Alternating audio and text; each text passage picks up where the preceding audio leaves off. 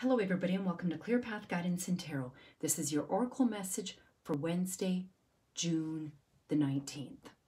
And the card that I pulled today is Phoenix Rising.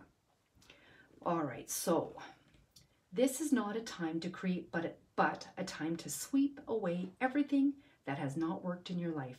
The reason so many things are breaking down and not going your way is because the old cycle of your life is completing.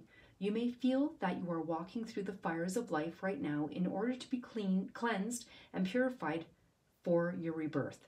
Soon, you will not recognize yourself. You are reclaiming your spirit.